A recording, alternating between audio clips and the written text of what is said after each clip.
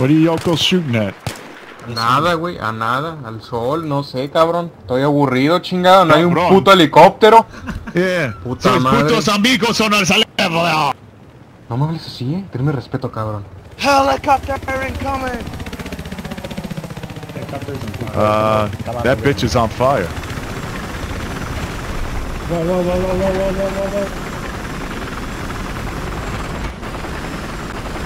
Now we're getting a problem, I think.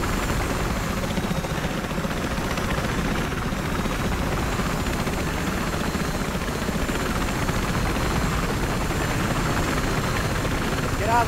Get up! We're gonna die. Fly that motherfucker! Fly it! Oh shit! Come on, boys, we're back again.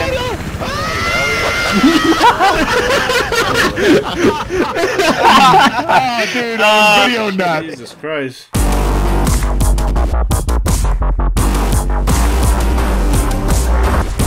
This was probably the most requested mod on the channel for me to play in a long while. The last time that I played a mod like this for Battlefield 3 was Venice Unleashed, and it was fun, and I had a really great time, but unfortunately, it kind of flopped, like about a day or two after it released. There was not a whole lot of people playing it, and I think that's mostly because it just never really got a whole lot of attention, or there wasn't a whole lot of press about it. There was maybe like 1 or 2 channels that were really covering it. But I think this mod is definitely going to do a little better because it has the word reality, Project Reality behind it. And basically what it is a more faster paced squad or a more updated Project Reality, but without vehicles. Or at least the servers that I was in never had any vehicles. The gameplay and gunplay is actually pretty good. If you played Battlefield 3 before, then you obviously, know what it feels like. The only difference really is that they basically made it so that you're not infinitely running everywhere. They added like a cooldown to it, which isn't necessarily bad, but you're mostly on maps that I feel require vehicles, and the only vehicles that they really have in the game was just, at the moment, was a helicopter and a boat, at least from what I saw. I'm sure they'll add in more vehicles. I'm assuming that they chose Battlefield 3 because it's like peak Battlefield. A lot of people consider it the best before it started to go downhill. So yeah, it is pretty good. But I definitely have a bit of problems with it that I'd like to go over because I think that they're still working on it. And if they are, here's just a couple of things. Some things that I think are pretty easily fixable but do kind of hinder the game just a little bit. So aside from trying to remember the Battlefield 3 password and get it to work, and re-downloading Venice Unleashed mod or launcher or whatever it is. The first one is obviously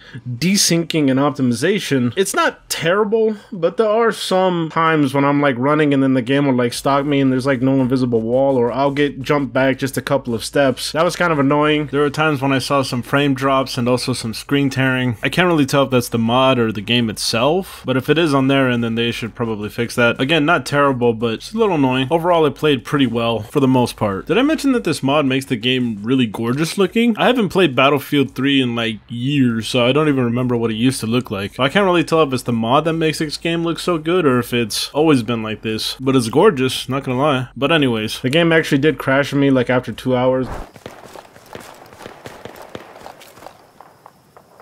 Okay, great. Game froze. Gotta love it. Gotta love it. Well, I guess that's my cue to stop playing. But aside from that, it was doing pretty well. At the very beginning of each match, it would randomly spawn me in as a different class than the one that I had actually picked. Like, I wanted to be a medic, but it spawned me in as a supporter class, the guy with the ammo. What do I have an ammo bag? I thought I picked medic. Same thing happened to me in multiple matches, but it would do it randomly. That was a thing. I think some things that really annoyed me was that you couldn't adjust the volume of teammates, so people would literally just scream into the fucking mics. Good game. GG's. GG's, boys. GG. Okay. What? Okay, let's go. Wow. Good singing. Good singing. Very high notes, very high notes, very, very high notes. Do it again. Yeah, very nice. Yeah.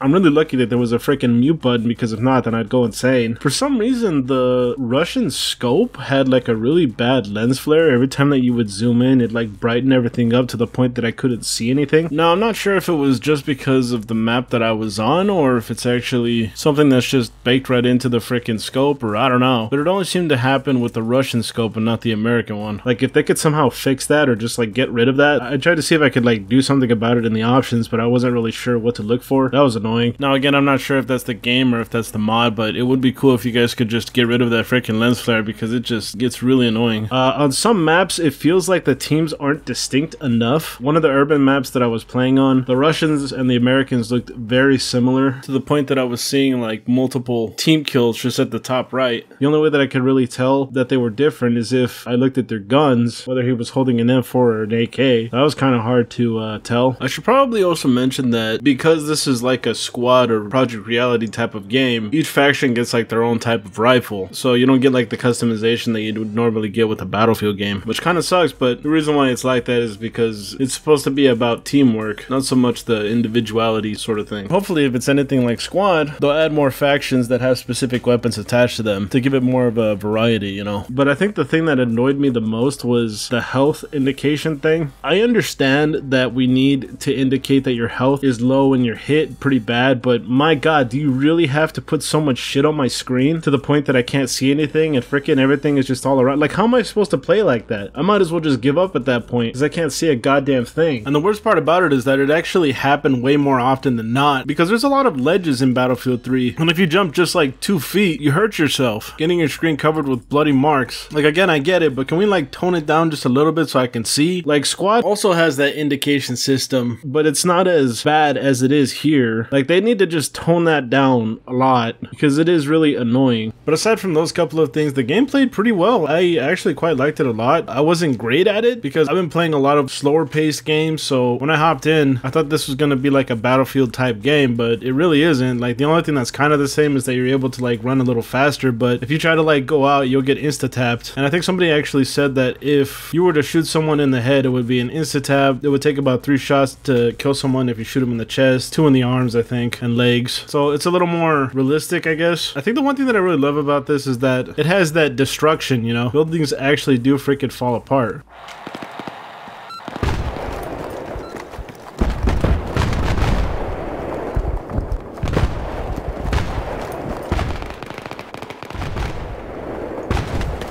God damn. My screen is all black. I can't see it. I'm pretty sure that's I guess so. My PTSD is kicking in. Someone touch me.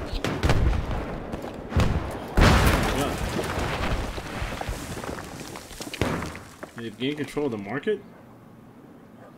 I thought we already had it. Yeah, the whole fucking building's gone. Medic, touch me, please.